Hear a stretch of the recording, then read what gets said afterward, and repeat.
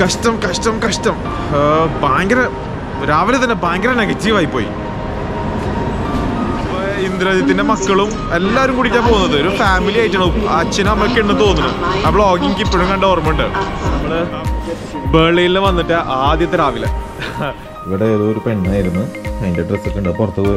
പുറത്ത് പോയി ജർമ്മനിയിലെ ബെർലിൻ വാളിന്റെ വിശേഷങ്ങളും എൻ്റെ സംഭവബഹുലമായിട്ടുള്ള ആംസ്റ്റർഡാമിലോട്ട് പോകുന്നൊരു യാത്രയുമാണ് ഈ ഒരു വീഡിയോയിലൂടെ കാണിക്കാൻ പോകുന്നത്. ആരോടും പറയണ്ട, ടിക്കറ്റ് ഒന്നും തരുന്നില്ല, നീ വേറെ ബസ് മാറി കയറരുത്.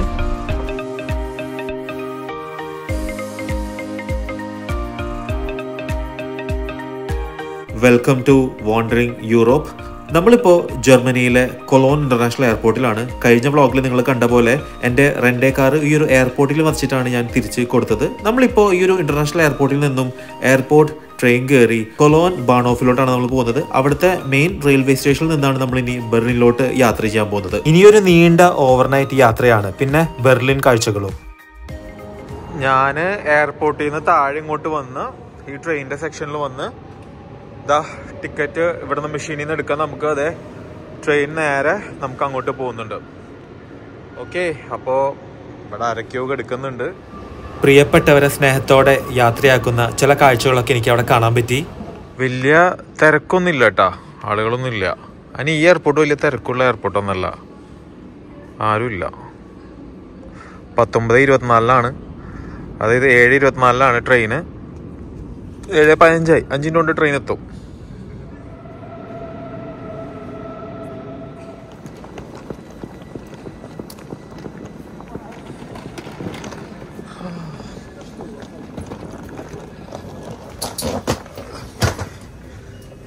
മോനെ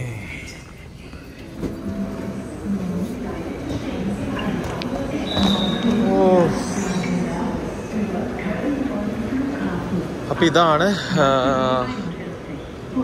Cologne main central station. Double ഡക്കറൊക്കെ കിടക്കുന്നുണ്ട്. നമ്മളുടെ ഇനി ട്രെയിൻ രാത്രിയാണ്. അതുവരെ നമുക്ക് ഇവിടെ വെയിറ്റ് ചെയ്യേണ്ടി വരും. ഇവിടുന്ന് ഒരു 3 മണിക്കൂർ വെയിറ്റ് ചെയ്യാൻ. 7:30 ലൈറ്റുള്ളൂ. 11:15 8:15 9:15 10:15 11:15 4 മണിക്കൂറുണ്ട് വെയിറ്റ് ചെയ്യാം. ഞാൻ ഇവിടുന്ന് ഒരു വെജ് ബർഗറും അതേപോലെ തന്നെ ഫ്രൈസും ഒരു ഗ്രീൻ ടീ ഒരു ലെമൺ ഐസും വാങ്ങി. ആകെ 31 ദിർഹംസേ ആയുള്ളൂ. സ്വിറ്റ്സർലാൻഡിനെ വെച്ച് നോക്കുമ്പോൾ ഇത് ശരിക്കും ചീപ്പാണ് കേട്ടോ. കഴിക്കാം. സമയം UAE ടൈം 2 മണി, അതായത് ഇവിടുത്തെ 11 മണിയായി. കൊളോണിലെ മെയിനായിട്ടുള്ള ട്രെയിൻ സ്റ്റേഷനാണ്. നമ്മുടെ ട്രെയിനിൻ്റെ ടൈം അവിടെ കൊടുത്തിട്ടുണ്ട്. ബെർലിനിലോട്ട് പോകാനുള്ളത് 23:15, അതായത് 11:15. ICE ആണ്. ICE എന്ന് പറഞ്ഞു കഴിഞ്ഞാൽ ഹൈ സ്പീഡ് ട്രെയിനാണ്. നമ്മൾ വെയിറ്റ് ചെയ്ത് നിൽക്കുകയാണ്. ഒരു 15 മിനിറ്റ് കൂടി ഉണ്ട്. ഇപ്പം മെസ്സേജ് വന്നിട്ടുണ്ടായിരുന്നു 5 മിനിറ്റ് ഡിലേ ഉണ്ടെന്ന് പറഞ്ഞിട്ട്. വന്ന സാധനം ഏകദേശം 4 മണിക്കൂർ വെയിറ്റ് ചെയ്തിട്ടാണ് ഈ ട്രെയിൻ വരുന്നത്. അങ്ങനെ കയറിയിരുന്ന് ഇനിയൊരു 6.5 മണിക്കൂർ ഇവിടെ ഇങ്ങനെ ഇരിക്കാം, വെയിറ്റ് ചെയ്യാൻ. Berlin, hello Berlin. ഉറക്കമൊന്നും പ്രോപ്പർ ആവാത്തതുകൊണ്ട് ശരിക്കും ഞാൻ ടയേർഡാണ്. കാരണം ഞാൻ എപ്പോഴും ഒരു പേടിയോടെയാണ് ട്രെയിനിലോട്ട് ഇരുന്നത്. നമ്മൾ എന്തെങ്കിലും സാധനങ്ങളൊക്കെ ആരെങ്കിലും അടിച്ചു മാറ്റി കൊണ്ടുപോകുന്നുള്ള ഒരു പേടി. എല്ലാവരും ഉറങ്ങുന്നുണ്ട്. ട്രെയിൻ വളരെ സൈലൻ്റ് ആണ്. വലിയ സ്പീഡിലൊന്നല്ല ട്രെയിൻ പോയിക്കൊണ്ടിരുന്നിരുന്നത്. എന്നാലും യാത്രയ്ക്ക് ഒരു കുഴപ്പവും ഉണ്ടായിരുന്നില്ല. വളരെ നല്ല ഒരു യാത്ര തന്നെയായിരുന്നു അത്.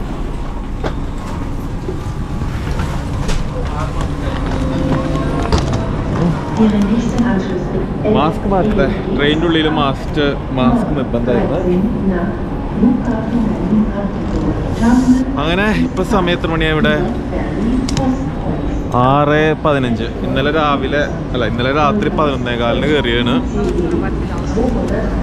അങ്ങനെ നമ്മൾ ജർമ്മനിയുടെ ക്യാപിറ്റലായ ബെർലിനിൽ കാലുകുത്തി. ഇനി ഇവിടുത്തെ വിശേഷങ്ങളാണ്. ഉച്ചവരെ തണുപ്പുണ്ട്, കാണിച്ചിടാം. ഭയങ്കര വലിയൊരു ട്രെയിൻ സ്റ്റേഷനാണ് കേട്ടോ ബെർലിൻ. നമ്മൾ കുറച്ച് കഴിഞ്ഞിട്ട് ഉച്ചയ്ക്ക് 2:45 നമ്മൾ വീണ്ടും ഇവിടുന്ന് തിരിച്ച് ട്രെയിൻ എടുക്കും നമുക്ക് ആംസ്റ്റർഡാം പോകാനായിട്ട്. അപ്പം ഞാൻ ഇത് പകൽ വെളിച്ചത്തിലൊന്ന് കാണിച്ചു തരാം. ഓക്കെ, ഇപ്പോൾ വെളുപ്പിന് ഇവിടെ എന്തായാലും 8 മണിയാവാണ്ടൊന്നും സൂര്യൻ വരില്ല, ഉറക്കത്തിൻ്റെ നല്ല ക്ഷീണമുണ്ട്. അപ്പോൾ ഞാൻ എന്തായാലും തൊട്ടടുത്തുള്ളൊരു ഹോസ്റ്റൽ ബുക്ക് ചെയ്തിട്ടുണ്ട്. ഞാൻ അവിടേക്ക് എന്തായാലും പോട്ടെ, ഒന്ന് കുളിച്ച് ഫ്രഷ് ആയിട്ട് നമുക്ക് പെട്ടെന്ന് തന്നെ വരാം. Okay, hello, good morning. അപ്പോൾ നമ്മൾ ബെർലിനിൽ വന്നിട്ട് ആദ്യത്തെ രാവിലെ വെളുപ്പിന് 6 മണി 6:15 എത്തിയതാണ്. ഞാൻ എവിടെ സ്റ്റേ ചെയ്തത് കാണിച്ചു തരാം കേട്ടോ. ഇതാണ് ബെർലിൻ മെയിൻ ആയിട്ടുള്ള സ്റ്റേഷൻ. ഈ ബെർലിൻ സ്റ്റേഷൻ്റെ നേരെ സൈഡിലായിട്ടുള്ള ഈ ഒരു മെനിങ്ക്, അങ്ങനെ തന്നെയാണ് പ്രൊണൗൺസിയേഷൻ വിചാരിക്കുന്നത്, ഇവിടെയാണ് താമസിച്ചത്. ഇതൊരു ഹോസ്റ്റലാണ് തൊട്ടടുത്ത്, അതായത് ഇവിടെ നിന്ന് ഇറങ്ങി ഇങ്ങോട്ട് നടക്കാനുള്ള ദൂരമേ ഉള്ളൂ. വളരെ അടിപൊളി സൗകര്യമാണ്. നമ്മൾ കൂടുതലും കാര്യങ്ങളൊന്നും നടക്കുകയൊന്നും വേണ്ട. ഇറ്റ്സ് ലൈക്ക് ഒരു ദിവസത്തിന് 66 ദിർഹംസ്, അത് ഏകദേശം ഒരു 1200 രൂപയായേ ഉള്ളൂ. ഞാൻ എൻ്റെ ടൈമിങ് ശരിയല്ലാത്തതുകൊണ്ട്, കാരണം ഞാൻ 11 മണിക്ക് ചെക്കൗട്ട് ചെയ്യണം. പക്ഷേ എൻ്റെ ട്രെയിന് 2:45 ആംസ്റ്റർഡാം. അപ്പോൾ തിരിച്ചിവിടെ വരുമ്പോൾ അത് തീരൂല. അപ്പോൾ 2 ദിവസത്തേക്ക് എടുക്കേണ്ടി വന്ന്, എന്നാലും 32 യൂറോക്ക് കിട്ടി. ഏകദേശം ഒരു 2400 രൂപയ്ക്ക് 122 ദിർഹംസിന് സംഭവം കിട്ടി 2 ദിവസത്തേക്ക്. പക്ഷെ ഞാൻ കുറച്ച് കഴിഞ്ഞപ്പോൾ പക്ഷേ എൻ്റെ ടൈമിങ് ശരിയല്ല. പക്ഷെ അതുകൊണ്ട് നിങ്ങൾ ഇവിടെ വരാമെന്നുണ്ടെങ്കിൽ ധൈര്യമായിട്ട് ഇവിടെ സ്റ്റേ ചെയ്തോളൂ കേട്ടോ. നല്ല അടിപൊളി റൂം, ബാത്റൂമൊക്കെ അറ്റാച്ച്ഡ് തന്നെയാണ്. 4 പേരുള്ള ബങ്ക് ബെഡ്സ്, സാധാരണ ഹോസ്റ്റലിൽ കാണുന്ന പോലെ തന്നെ. അപ്പോൾ രാവിലത്തെ എൻ്റെ ഉദ്ദേശം എന്ന് പറയുന്നത് ആദ്യം തന്നെ ഒരു കഫി കുടിക്കുക, എന്നിട്ട് ബിഗ് ബസ് ടൂർ ഉണ്ട് ഇതിൻ്റെ തൊട്ട് ഓപ്പോസിറ്റ് ഉള്ളത്. വെയിൽ ഇന്ന് കുറേ ദിവസത്തിന് ശേഷം വെയിൽ കാണുന്നത്. ബിഗ് ബസ് ടൂർ ഉണ്ട്, അതൊന്നും എടുത്തൊന്ന് സിറ്റി ഇറങ്ങണം. അപ്പോൾ നമുക്ക് കാണാൻ പറ്റും. റെഡും ബ്ലൂവും ഉണ്ട്. 31 യൂറോയൊക്കെയാണ് പറഞ്ഞിട്ടുള്ളത്. ഞാൻ ആദ്യം ഒരു കോഫി മേടിക്കട്ടെ ഇവിടുന്ന്, എന്നിട്ട് നമുക്ക് തീരുമാനിക്കാം എന്താണ്. എനിക്ക് 2 തീരുമാനങ്ങളുണ്ട് ഇവിടെ. എന്താണെന്ന് വെച്ച് കഴിഞ്ഞാൽ മസ്റ്റായിട്ട് കഴിക്കേണ്ട ഒരു സംഭവമാണ് മുസ്തഫാസ് കബാബ് ഡോണർ. ഓക്കെ, ഭയങ്കര ഫേമസ് ആണ്, അറിയാലോ. ബേർലിനിൽ നിന്നാണ് ഡോണേഴ്സ് വന്നത്, കാരണം ടർക്കിഷ് ആയിരിക്കും അത്ര നല്ലൊരു ബന്ധമുണ്ട്. അപ്പോൾ ടർക്കിഷ് ജർമ്മൻസാണ് ആദ്യമായിട്ട് ഡോണർ കണ്ടുപിടിച്ചത്. അപ്പോൾ എന്തായാലും പോയി കഴിക്കേണ്ട 10-15,000 റിവ്യൂസൊക്കെ ഉള്ളൊരു ഷോപ്പാണ്. അപ്പോൾ അവിടെ പോയിട്ടാണ് അത് കഴിക്കാൻ പോകുന്നത്. ഇപ്പം ഞാൻ നേരിട്ട് സ്റ്റേഷനിൽ കയറി. ഇതാണ് രാവിലെ ഒന്ന് ഇറങ്ങിയ സ്റ്റേഷൻ. മോളിൽ നിന്ന് ആദ്യം തന്നെ പോയിട്ടൊരു കോഫി എടുക്കട്ടെ, എന്നിട്ട് നമുക്ക് പോവാം. ഓക്കെ, പിന്നെ എൻ്റെ അടുത്തൊരു സംഭവമുണ്ട് കഴിക്കാനായിട്ട്. അത് ഞാൻ അതിൻ്റെ മെയിനായിട്ടുള്ള സ്ഥലത്ത് തന്നെ കഴിക്കും. ഇനി അവിടെ നിന്ന് കഴിക്കാൻ പറ്റിയിട്ടില്ല എന്നുണ്ടെങ്കിൽ ഇതാ ഇവിടെ നിന്ന് കഴിക്കും. ഞാൻ എവിടെ നിന്നറിയോ? ഈ കാണുന്ന കറി 36. ഈ കറി 36 എന്ന് പറയുന്നത് നമ്മളെ ടോം ഹാങ്ക്സ് ഒക്കെ നേരിട്ട് വന്ന് കഴിച്ചിട്ടുള്ളതാണ് കേട്ടോ. ഇവിടെ ജർമ്മനിയിലത്തെ ഏറ്റവും ഫേമസ് ആയിട്ടുള്ളൊരു സംഭവം. അതവൻ കഴിക്കണ്ടല്ലോ, ഇവിടെ തന്നെ കഴിച്ചാലോ. ഇവിടെ ഉണ്ടല്ലോ എല്ലാം പോൾക്ക് മാത്രമേ ഉള്ളൂ, അപ്പോൾ അതുകൊണ്ട് നമുക്കിത് കഴിക്കാൻ പറ്റില്ല. നോക്കിയേ, ഇത് വെച്ചിട്ടാണ്, ഇതാണ് സംഭവം. മസ്റ്റായിട്ട് ട്രൈ ചെയ്യേണ്ടതായിരുന്നു. അവിടെ പോർക്ക് മാത്രമേ ഉള്ളൂ പോലും. അപ്പോൾ സംഭവം ഇതാണ്, പോർക്ക് കഴിക്കാൻ ഇഷ്ടപ്പെടുന്നവർ അത് കഴിച്ചു നോക്കാം. മസ്റ്റായിട്ട് ജർമ്മനിയിൽ ട്രൈ ചെയ്യേണ്ട ഒരു സംഭവമാണ്. പക്ഷേ ആകെ നെഗറ്റീവായാലും രാവിലെ തന്നെ കഴിക്കാൻ പോയ സാധനം ചിക്കൻ ഇല്ല എന്ന് പറഞ്ഞിട്ട് കഷ്ടം.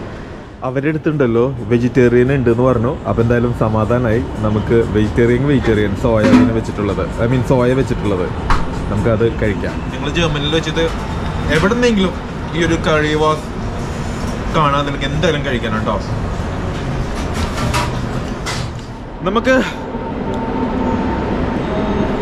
പ്ലാനിൽ ചെറിയ മാറ്റം, അതായത് നമുക്ക് ആദ്യമായിട്ട് ഞാൻ അടുത്തത്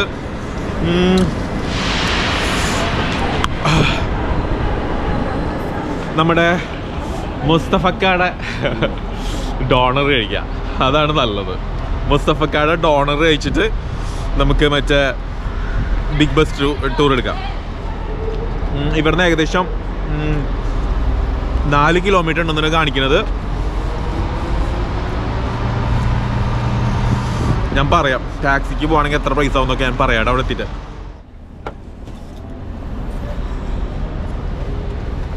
അപ്പോൾ നമ്മൾ ടാക്സിയിൽ കയറി അങ്ങോട്ട് പോകണ്. ഓക്കെ, ഇവിടെ സ്റ്റാർട്ടിങ് തന്നെ 3.90 കേട്ടോ, €3.90 അങ്ങനെയാണ് ഇവിടെ സ്റ്റാർട്ടിങ് തന്നെ. നമ്മളിപ്പോ ജർമ്മനിയിലെ ബെർലിൻ കാഴ്ചകളിലോട്ട് ഒന്ന് ഇറങ്ങാണ്. അപ്പൊ നിങ്ങൾക്ക് ആ ഒരു ഡ്രോൺ ഷോട്ടിലൂടെ നിങ്ങൾക്ക് ആ ഒരു ബെർലിന്റെ കാഴ്ചകളൊക്കെ കണ്ടു കഴിഞ്ഞാൽ നിങ്ങൾക്കത് മനസ്സിലാവും. നമ്മള് ബെർലിനിലോട്ട് വരാനായിട്ടൊരു കാരണമുണ്ട്. അല്ലാന്നുണ്ടെങ്കിൽ നമുക്ക് കൊളോണിയിൽ നിന്നും കാർ കൊടുത്ത് നേരെ എനിക്ക് ആംസ്റ്റർഡാമിൽ പോയാൽ മതിയായിരുന്നു. ബെർലിൻ അല്ലെങ്കിൽ ജർമ്മനി എന്ന് പറയുമ്പോൾ നമ്മളെല്ലാവരും മനസ്സിലും ഓർമ്മ വരുന്നത് ഹിറ്റ്ലറിന്റെ ക്രൂരകൃത്യങ്ങളാണ് ജർമ്മനിയിലെ ആളുകളോട് ചെയ്തതൊക്കെ. അതുമാത്രമല്ല പിന്നെ ബെർലിൻ മതിലും. ആ ഒരു ബെർലിൻ മതിൽ കാണാൻ വേണ്ടി മാത്രമാണ് ഞാൻ ബെർലിനിലോട്ട് വന്നത്. ഏകദേശം 37 ലക്ഷം ആളുകൾ താമസിക്കുന്ന ഒരു വലിയൊരു നഗരം, ജർമ്മനിയുടെ തലസ്ഥാനമായിട്ടുള്ള ബെർലിൻ. യൂറോപ്യൻ യൂണിയനിലെ ഏറ്റവും കൂടുതൽ ആളുകൾ താമസിക്കുന്ന നഗരമായിട്ടാണ് ബെർലിനെ അറിയപ്പെടുന്നതൊക്കെ. സ്പ്രീ നദിയുടെ തീരത്തുള്ള ബെർലിനിൽ ഒരുപാട് തടാകങ്ങളുണ്ട്. അങ്ങനെ ഒരുപാട് തടാകങ്ങളുള്ള ഒരു നഗരം കൂടിയാണ് ബെർലിൻ. നഗരത്തിന്റെ 1/3 ഭാഗം വനപ്രദേശവും പാർക്കുകളും ഗാർഡനുകളും നിറഞ്ഞു നിൽക്കുകയാണ്. അതുകൊണ്ട് തന്നെ വളരെ മനോഹരമായിട്ടുള്ള ഒരു നഗരം കൂടിയാണ് ബെർലിൻ. പണ്ട് കാലത്ത് ജർമ്മനി വിഭജിച്ച പോലെ ബെർലിനും 2ആയിട്ടാണ് വിഭജിക്കപ്പെട്ടിരുന്നത്. കിഴക്ക് ഭാഗം കിഴക്കൻ ജർമ്മനിയുടെ തലസ്ഥാനമായിരുന്നു. പടിഞ്ഞാറേ ഭാഗം ഒരു മതിലിനാൽ ചുറ്റപ്പെട്ട് സംരക്ഷിച്ചു പോന്നിരുന്നു. അതിനാണ് ബെർലിൻ വാൾ എന്നൊക്കെ പറയുന്നത്. അത് ഞാൻ അവിടെ എത്തുമ്പോൾ നിങ്ങൾക്ക് ഞാൻ വഴിയെ കാണിച്ചു തരാം. ഇന്ന് സാംസ്കാരിക പ്രവർത്തനത്തിലും രാഷ്ട്രീയത്തിലും ബെർലിൻ വളരെയധികം മുന്നിട്ട് നിൽക്കുന്ന ഒരു നഗരം കൂടിയാണ്. അതുപോലെ തന്നെ മാധ്യമ മേഖലയിലും ശാസ്ത്ര സാങ്കേതിക മേഖലകളിലും ബെർലിൻ വളരെയധികം പ്രാമുഖ്യമുണ്ട്. കൂടുതലും ഹൈടെക് കമ്പനികളാണ് ഇന്ന് ബെർലിനിലുള്ളത്. ക്രിയേറ്റീവ് ഇൻഡസ്ട്രീസ്, ഗവേഷണ സൗകര്യങ്ങൾ, ടെലിവിഷൻ ഇൻഡസ്ട്രി, വലിയ വലിയ ഓഡിറ്റോറിയങ്ങൾ എന്നിവയൊക്കെ ബെർലിൻ നഗരത്തിന്റെ പ്രത്യേകതകളാണ്. അതുകൊണ്ട് തന്നെ ഇതൊക്കെ കാണാൻ വേണ്ടിയിട്ട് ഒരുപാട് ടൂറിസ്റ്റുകളാണ് ദിവസവും ബെർലിനിലോട്ട് എത്തുന്നത് തന്നെ. Pharmaceutical industry, biomedical engineering, biotechnology എന്നിവയ്ക്കൊക്കെ ബെർലിനിൽ ഒരുപാട് അവസരങ്ങളുണ്ട്. അതിനും ബെർലിൻ വളരെയധികം പ്രാമുഖ്യമുള്ള ഒരു നഗരം കൂടിയാണ്. അതുമാത്രമല്ല ലോകം മുഴുവൻ അറിയപ്പെടുന്ന ഒരുപാട് യൂണിവേഴ്സിറ്റികളുള്ള ഒരു നഗരം കൂടിയാണ് ബെർലിൻ. നമ്മുടെ ഇന്ത്യൻ സ്റ്റുഡൻസ് ഒക്കെ ഇഷ്ടം പോലെ ഇവിടെ ജർമ്മനിയിൽ വന്ന് പഠിക്കുന്നുണ്ട്. The free university, university of art എന്നിവയൊക്കെ ബെർലിനിലെ ഏറ്റവും പ്രധാനപ്പെട്ട യൂണിവേഴ്സിറ്റികളിൽ ഒന്നാണ്. അതുപോലെ തന്നെ യൂറോപ്പിൽ വെച്ച് ഏറ്റവും കൂടുതൽ ആളുകൾ സന്ദർശിക്കുന്ന സൂവോളജിക്കൽ ഗാർഡൻ ഉള്ളത് ഈ ഒരു നഗരത്തിലാണ്. ഒരുപാട് ഉത്സവങ്ങളും കലാ സാംസ്കാരിക പരിപാടികളും നിങ്ങൾ ബെർലിനിൽ എപ്പോൾ പോയി കഴിഞ്ഞാലും നിങ്ങൾക്ക് കാണാൻ പറ്റും. സർവീസ് മേഖലകളിലുള്ള ബിസിനസ് ആണ് ഇവിടെ കൂടുതൽ നിങ്ങൾക്ക് കാണാൻ പറ്റുന്നത്. ഏകദേശം 84% കമ്പനികളും ഈ ഒരു സർവീസ് മേഖലകളിലാണ് ജോലി എടുക്കുന്നത് തന്നെ. Transportation, information technology, communication technology, advertising, എൻവയോൺമെന്റൽ science എന്നീ മേഖലകളിലാണ് ബെർലിൻ ഏറ്റവും കൂടുതൽ മുന്നിട്ട് നിൽക്കുന്നത്. നേരത്തെ പറഞ്ഞ സർവീസ് മേഖല. മെഡിക്കൽ എഞ്ചിനീയറിംഗിലും ഒരുപാട് പുരോഗതിയിലോട്ടാണ് ബെർലിൻ ഇന്ന് കുതിക്കുന്നത്. പ്രശസ്തമായ പല ജർമ്മൻ കമ്പനികളുടെയും ബെർലിൻ ആസ്ഥാനമായിട്ടാണ് പ്രവർത്തിക്കുന്നത്. സിമെൻസ്, ലുഫ്താൻസ, അലിയൻസ് എന്നിവയൊക്കെ. ജർമ്മനിയിലെ ബെർലിനെ കുറിച്ച് ഞാനൊരു മസ്റ്റ് വിസിറ്റ് ആയിട്ടുള്ള ഒരു നഗരമാണെന്നൊന്നും ഞാൻ പറയുന്നില്ല. ബെർലിനിൽ ഞാൻ വരാനായിട്ടുള്ള ഒരു മെയിൻ കാരണം എന്ന് പറയുന്നത് ബെർലിൻ മതിലാണ്. ആ ഒരു കാഴ്ചകൾ കാണാൻ വേണ്ടി മാത്രമാണ് ഈ ഒരു നഗരത്തിലോട്ട് ഞാൻ കാലെടുത്ത് വെക്കുന്നത്. അപ്പോൾ നിങ്ങൾക്ക് അതൊക്കെ ഹിസ്റ്ററിയിലോട്ടൊക്കെ ഒന്ന് കാലെടുത്ത് വെക്കണമെന്നുണ്ടെങ്കിൽ നിങ്ങൾക്ക് തീർച്ചയായിട്ടും മിസ്സാക്കാൻ പാടില്ലാത്ത ഒരു നഗരമാണ് ബെർലിൻ. എന്തായാലും നിങ്ങൾക്ക് ബെർലിനെ കുറിച്ചിട്ട് ഏകദേശം ഒരു ഐഡിയ കിട്ടിയെന്നാണ് വിചാരിക്കുന്നത്. ബെർലിനിൽ നമ്മുടെ വിനീത് ശ്രീനിവാസൻ വന്നിട്ട് ഇവിടുത്തെ ശരവണ ഭവനിൽ കയറിയിട്ട് ഒരു മലയാളിയെ കണ്ടിട്ടുണ്ടായിരുന്നു. ആ ഒരു പുള്ളിക്കാരനെ കാണണമെന്ന് ആഗ്രഹം ഉണ്ടായിരുന്നു. പക്ഷെ എനിക്ക് സമയം ഉണ്ടായിരുന്നില്ല. അവർ ഉച്ചയ്ക്ക് ശേഷമാണ് തുറക്കുന്നതൊക്കെ. നോക്കിയേ ഈ ഒരു കുഞ്ഞു ഷോപ്പ്, മെറിംഗ്ഡാം അങ്ങനെ തന്നെയാണ് പ്രൊണൗൺസിയേഷൻ തോന്നുന്നത്. നിങ്ങൾ ജസ്റ്റ് ഗൂഗിളിൽ സെർച്ച് ചെയ്യുമ്പോൾ കറക്റ്റ് ആയിട്ടുള്ള കിട്ടും. മെറിംഗ്ഡാം എന്ന് പറയുന്ന സ്ഥലത്താണ് നമ്മൾ വന്നിട്ടുള്ളത്. ഈ ഒരു കുഞ്ഞു ഷോപ്പിലാണ് ഇത്ര റിവ്യൂസ്. നിങ്ങൾ ഗൂഗിളിൽ സെർച്ച് ചെയ്ത് കാണാൻ പറ്റും. 15,000 റിവ്യൂസ്. നമ്മൾ നേരത്തെ കഴിച്ച ഒരു കറി 36ന്റെ ഷോപ്പ് അതാണ് കേട്ടോ. ഇവിടെ ഭയങ്കര ക്യൂ ആയിരിക്കും ഈവനിങ്ങിൽ. അപ്പോൾ ആ ഈവനിങ്ങിൽ നിൽക്കുന്ന ക്യൂവിനെ ആൾക്കാർ വെയിറ്റ് ചെയ്ത് പ്രാന്ത് പിടിക്കാണ്ടിരിക്കാനായിട്ട് അവിടെ പോയിട്ട് അത് കഴിച്ചിട്ട് ഇവിടെ ക്യൂവിൽ നിൽക്കും ഇത് കഴിക്കാനായിട്ട്. നമുക്ക് സംഭവം ഒന്ന് പോയി നോക്കാം. അതിൻ്റെ സാലഡൊക്കെ ഇത് ഇവിടെ ഉണ്ട്. ആ ഒരു കബാബിൻ്റെ വലിപ്പം നോക്കിയേ.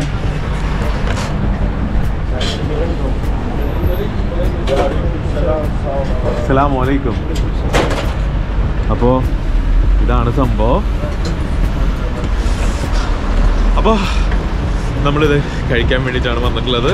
അപ്പോൾ ആദ്യം നമ്മൾ കറി 36 കഴിച്ചു, ഇവിടുത്തെ പ്രസല് കഴിച്ചു, ഇനി ഇതും കൂടി. ഇതാണ് എൻ്റെ ബെർലിനിൽ എനിക്ക് കഴിക്കാൻ താല്പര്യം ഉണ്ടായിരുന്ന സംഭവങ്ങൾ. ഇതോടിയിട്ട് എൻ്റെ ഇവിടുത്തെ ഭക്ഷണത്തിൻ്റെ കാര്യങ്ങൾ തീരും.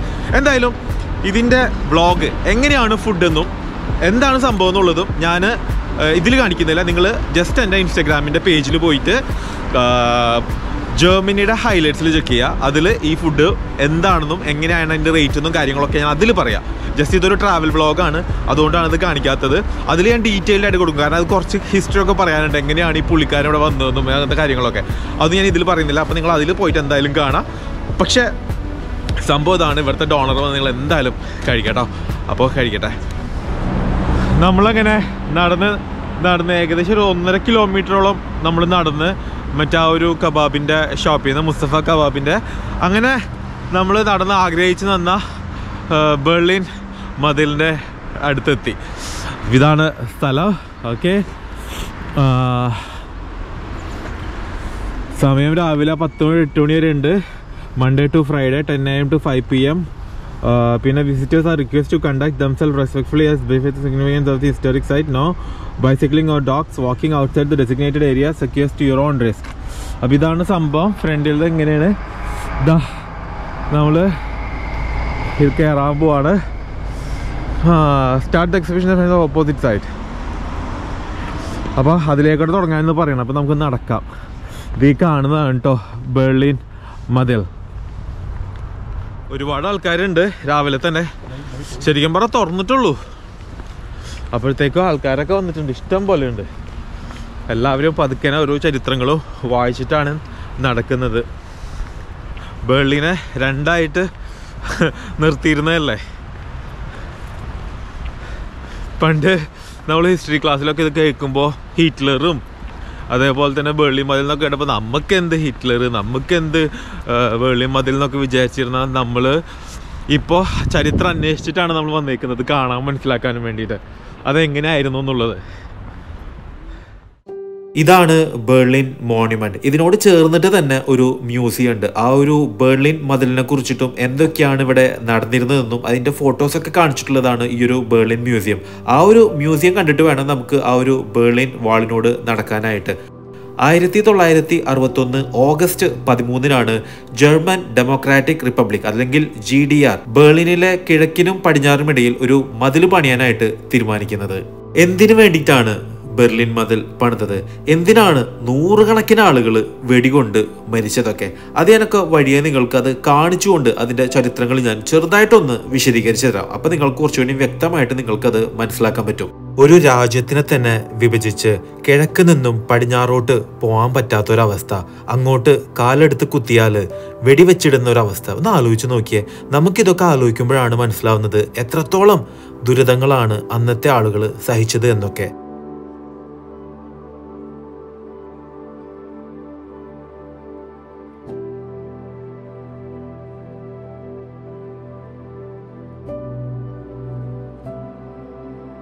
ബെർലിൻ വാളിന്റെ ചില യഥാർത്ഥ കാഴ്ചകളാണ് നിങ്ങൾക്ക് ഇനി കാണിച്ചു തരാൻ പോകുന്നത്. വളരെ റെയർ ആയിട്ടുള്ളൊരു ഫൂട്ടേജ് ആണ് ഇത്. നിങ്ങൾക്ക് കാണിച്ചു തരുന്നത് നിങ്ങൾക്ക് അതിൻ്റെ ഒരു ചരിത്രം ചെറുതായിട്ടെങ്കിലും മനസ്സിലാവാൻ വേണ്ടിയിട്ടാണ്. 2ാം ലോക മഹായുദ്ധത്തിന് ശേഷം US-ഉം സോവിയറ്റ് യൂണിയനുമാണ് ഏറ്റവും കൂടുതൽ ശക്തരായിട്ട് നിന്നിരുന്നത്. അവര് തമ്മിൽ തങ്ങളാണ് ഏറ്റവും ശക്തരെന്ന് പറഞ്ഞ് നടന്നിരുന്ന ഒരു കാലം. അങ്ങനെ യൂറോപ്യൻ ഭാഗത്തിലെ ജർമ്മനി ആയിരുന്നു അവരുടെ ഒരു മേജർ ആയിട്ടുള്ള ഒരു പോയിന്റ് എന്ന് പറഞ്ഞിരുന്നത്.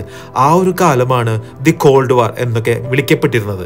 ആ കാലത്ത് ജർമ്മനിയെ 4ആയിട്ടാണ് വിഭജിച്ചിരുന്നത്. അതായത് സ്പെഷ്യലി ബെർലിന്റെ ഭാഗത്തൊക്കെ വിഭജിച്ചിരുന്നു. എന്നാലും കിഴക്കേ ഭാഗം സോവിയറ്റ് യൂണിയന്റെ കയ്യിലും മറ്റുള്ള ഭാഗങ്ങള് ഫ്രാൻസിന്റെയും US-ന്റെയും ബ്രിട്ടന്റെയും കയ്യിലായിരുന്നു. 1948 ബെർലിൻ ബ്ലോക്കേഡ് കൊണ്ടുവന്നത്. അതായത് ബെർലിൻ അവര് 4ആയിട്ട് വിഭജിച്ചെങ്കിലും US-ഉം ഫ്രാൻസും ബ്രിട്ടനിൽ നിന്നുള്ള ഒരു വിഭവങ്ങളോ മനുഷ്യരോ ഫുഡോ മെറ്റീരിയൽസോ ഒന്നും തന്നെ ബെർലിന്റെ ഈസ്റ്റേൺ ഒക്യുപ്പൈഡ് ആയിട്ടുള്ള അതായത് സോവിയറ്റ് യൂണിയന്റെ കീഴിലുള്ള സ്ഥലത്തോട്ട് വരാൻ പാടില്ല എന്നുള്ളൊരു ബ്ലോക്ക് കൊണ്ടുവന്നത്. എന്നിരുന്നാലും വെസ്റ്റിലുള്ള US-ഉം ഫ്രാൻസും ബ്രിട്ടനും എയർ വഴി അതായത് ഫ്ലൈറ്റ് വഴി സാധനങ്ങളൊക്കെ അവര് ഈസ്റ്റിലോട്ട് അയക്കാൻ തുടങ്ങി. അതിനും ഒരു ബാൻ വന്നു. അങ്ങനെയാണ് ബെർലിൻ എയർലിഫ്റ്റ് എന്ന് പറയുന്ന ഒരു സംഭവം വന്നത്. പക്ഷേ 1949 ഫ്രാൻസും US-ഉം ബ്രിട്ടനും കൂടിയിട്ടൊരു പുതിയൊരു സംഭവം ഉണ്ടാക്കി. അതാണ് ഫെഡറൽ റിപ്പബ്ലിക് ഓഫ് ജർമ്മനി അല്ലെങ്കിൽ വെസ്റ്റ് ജർമ്മനി എന്നൊരു പേര് കൊണ്ടുവന്നത്.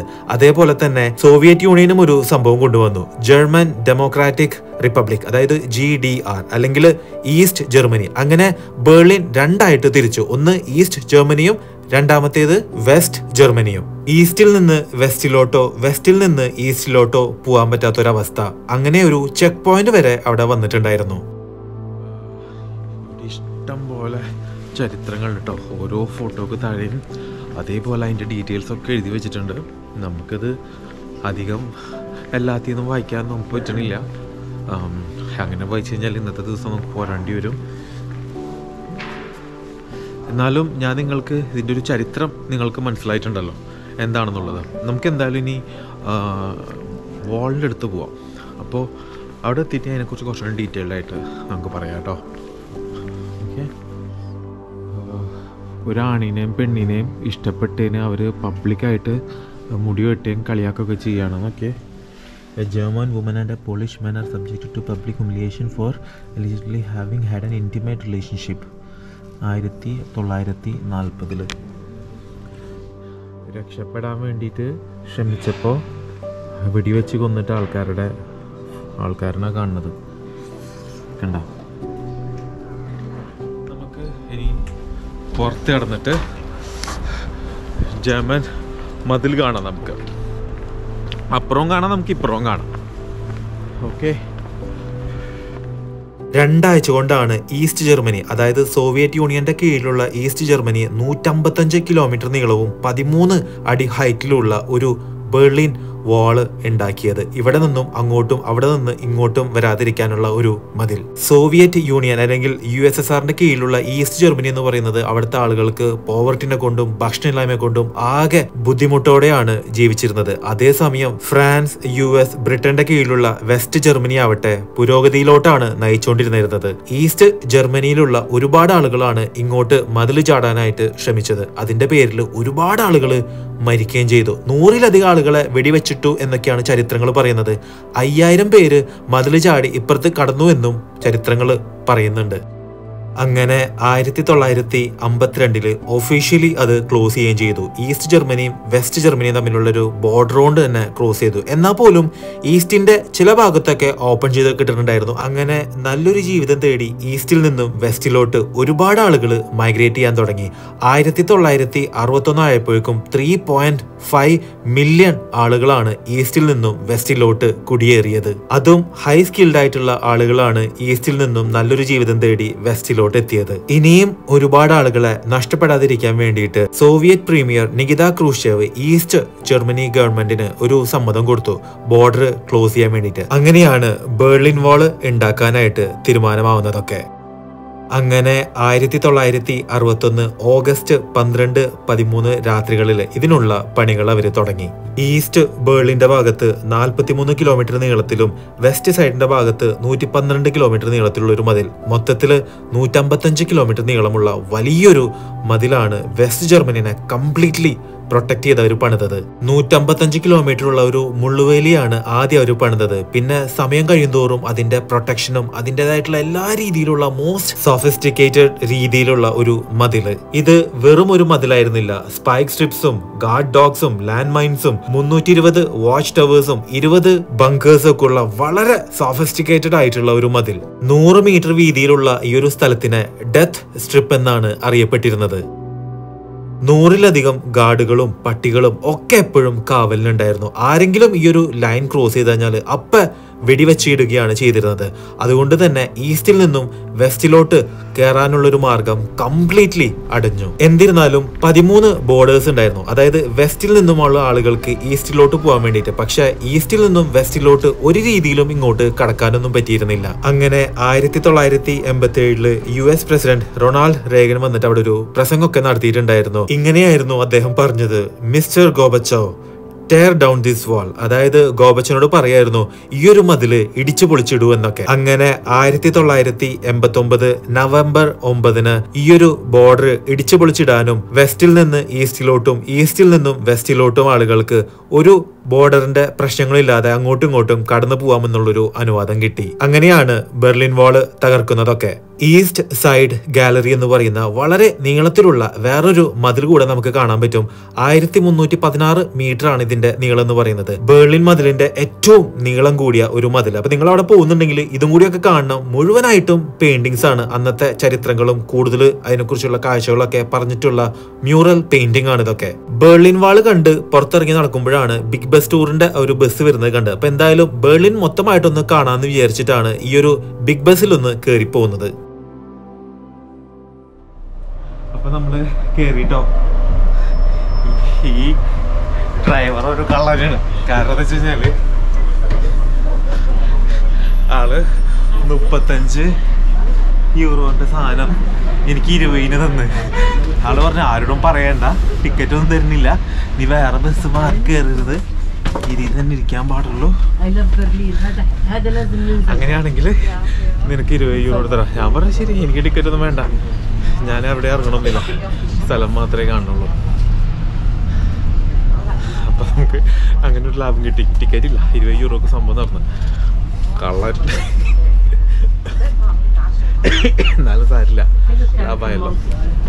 അപ്പം നമുക്ക് വെള്ളം കാണാം.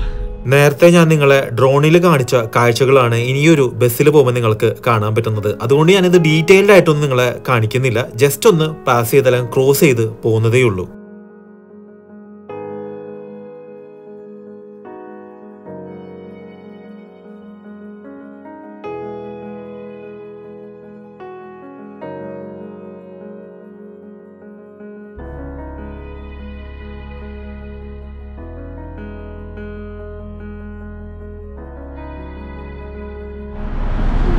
ഇവിടെയാണ് ഏറ്റവും പഴയ ഫുഡ് മാർക്കറ്റൊക്കെ ഉള്ളത്. പിന്നെ ഏറ്റവും പഴയ സ്ക്വയർ ഇവിടെയാണ്, അലക്സാണ്ടർ സ്ക്വയർ എന്ന് പറഞ്ഞിട്ട്.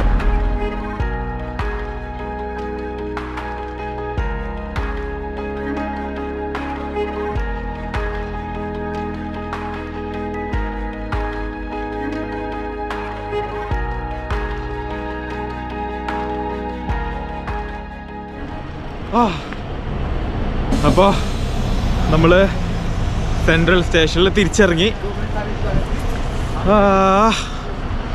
അപ്പം നടക്കാം. അപ്പോൾ ഇനി കുറച്ച് നേരം കൂടി ഉള്ളൂ. ഞാനപ്പോൾ റൂമിൽ പോട്ടെ. നമ്മളെ റൂമതേ അവിടെയാണ്. അതായത് ബസ് ഇവിടെ ഇറക്കി നമ്മളെ ഹോട്ടൽ അതാണ്, ഇതിന് സ്റ്റേഷൻ. അപ്പോൾ നമ്മൾ ഇവിടുന്ന് നടക്കട്ടെ ഹോട്ടലിലോട്ട്. ബിഗ് ബസ് പോയി, ബിഗ് ബസ് ബെർലിൻ. നിങ്ങൾക്ക് ബെർലിനിൽ വന്നു കഴിഞ്ഞാൽ ഇവിടുന്ന് തന്നെ ബസ് കിട്ടും. ഈ ഹോട്ടലിന് നേരെ ഫ്രണ്ടിലാണ് ബസ് സ്റ്റോപ്പ്. അപ്പോൾ ഇവിടുന്ന് നിങ്ങൾ നേരെ പോവാം. ബെർലിൻ മൊത്തം കാണാം. എല്ലാ ഐക്കണിക് ആയിട്ടുള്ള മോണ്യുമെൻറ്റ്സും എല്ലാം നിങ്ങൾക്ക് കാണാൻ പറ്റും. ബ്ലൂ ഉണ്ട്, റെഡും ഉണ്ട്. 2 ലൈനിൽ നിങ്ങൾക്ക് ഏത് ലൈനിൽ വേണമെങ്കിലും നിങ്ങൾക്ക് നോക്കാം.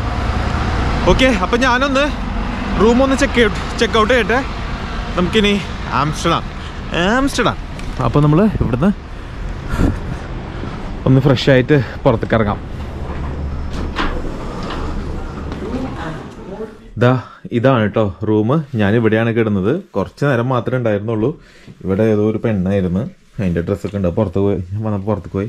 ഇവിടെ ഏതോ ഒരു പയ്യനും ഉണ്ടായിരുന്നു, അവനും പുറത്തേക്ക് പോയി. അപ്പോൾ നമ്മൾ അവിടെയാണ് വന്ന് ബസ് ഇറങ്ങിയത്. അപ്പോൾ ജസ്റ്റ് എനിക്കൊന്ന് ബങ്ക് ബെഡ്സും എവിടെയാണ് താമസിച്ചെന്നുള്ളതും. ഓക്കെ, 66 ദിർഹംസ് ഒരു ദിവസത്തിന്, അല്ലെങ്കിൽ 17 യൂറോ എന്ന് പറയുന്നത് ഇങ്ങനെ ഒന്ന് കിടക്കാനായിട്ട്. It's really worth and it's really nice. Okay, അപ്പോൾ നമുക്ക് ഇറങ്ങാം. ബാത്റൂം കൂടി കാണിച്ചു തരാം. അതെ, ഇതാണ് കേട്ടോ ബാത്റൂം. അപ്പോൾ നമ്മൾ ഇറങ്ങട്ടെ.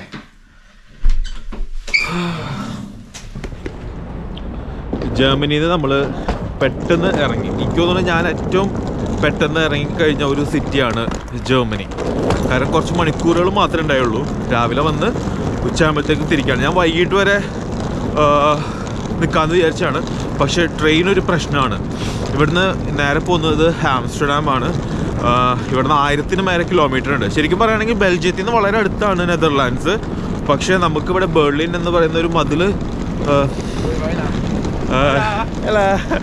ബെർലിൻ നമുക്ക് കാണുന്ന ആഗ്രഹം ഉള്ളതുകൊണ്ട് വന്നതാണ്. കാരണം അതിന് വേണ്ടി ഇങ്ങോട്ട് വരാൻ പറ്റും എനിക്ക് തോന്നുന്നില്ലായിരുന്നു. ഇത്രയും മണിക്കൂർ ട്രാവൽ ചെയ്ത് ഇങ്ങോട്ട് വരാൻ തന്നെ കാരണം ബെർലിൻ മതിലും പിന്നെ നമ്മൾ ഡോണർ ഒന്ന് കഴിക്കണമെന്ന് ആഗ്രഹം ഉണ്ടായിരുന്നു. എനിക്ക് വേറൊരു ആഗ്രഹം കൂടി ഉണ്ടായിരുന്നു, ഹാംബർഗ് പോകണമെന്ന്. ഹാംബർഗിൽ പോയിട്ട് അവിടുത്തെ ഹാംബർഗർ സ്റ്റാർട്ട് ചെയ്യണം എന്നുള്ളത്. ഹാംബർഗർ എന്ന് പറയുമ്പോൾ എപ്പോഴും യുണൈറ്റഡ് സ്റ്റേറ്റ്സും അതേപോലെ തന്നെ ജർമ്മനിയും തമ്മിൽ ഫൈറ്റ് ഉള്ളൊരു ഫുഡാണ് ഹാംബർഗർ. ബർഗർ കണ്ടുപിടിച്ചത് US ആണെന്ന് പറയുന്നുണ്ട്. പക്ഷേ ആക്ച്വലി ജർമ്മനിയിൽ നിന്ന് മൈഗ്രേറ്റ് ചെയ്തിട്ടുള്ള അമേരിക്കൻസാണ് ശരിക്കും ബർഗർ കണ്ടുപിടിച്ചത്, അതും ഹാംബർഗിലുള്ള. അങ്ങനെയാണ് ഹാംബർഗർ എന്നുള്ള പേര് വീണതൊക്കെയാണ് പറയുന്നത് കേട്ടോ. Controversies goes on. അപ്പോൾ നമ്മൾ ഇവിടുന്ന് പോവാണ് ആംസ്റ്റർഡാം. 2:30 ഞാൻ നേരത്തെ പറഞ്ഞ പോലെ ഡയറക്റ്റ് ട്രെയിന് കിട്ടാൻ വേണ്ടിയിട്ടാണ് ഈ സമയത്ത് ട്രെയിൻ എടുത്തത്. ICA സ്പീഡ് ട്രെയിൻ അല്ല കിട്ടിയിട്ടുള്ളത് എനിക്ക്, സ്പീഡ് ട്രെയിൻ ഇല്ല. ഏകദേശം 4-5 കണക്ഷൻസ് വരുന്നതുകൊണ്ടാണ് എടുക്കാഞ്ഞത്. എന്തായാലും ഒറ്റ കണക്ഷനാണ്, നമുക്ക് നേരെ ബെർലിനിൽ ആംസ്റ്റർഡാം പോവാം. ഈ ട്രെയിൻ എടുത്താനുള്ള പ്രശ്നം എന്താണെന്നറിയോ, നമ്മളുടെ ട്രെയിന് ക്യാൻസലാക്കി. നമ്മൾ ട്രെയിൻ ക്യാൻസലാക്കിയപ്പോൾ എന്തായി, നമ്മൾ ടിക്കറ്റ് എടുത്തത് എന്തായി, മാറി കയറണം. ഇപ്പോൾ ഡയറക്റ്റ് ട്രെയിൻ മാറിയിട്ട് ഇപ്പോൾ നമ്മൾ 2 ട്രെയിനൊക്കെ മാറി കയറിയിട്ട് തലവേദന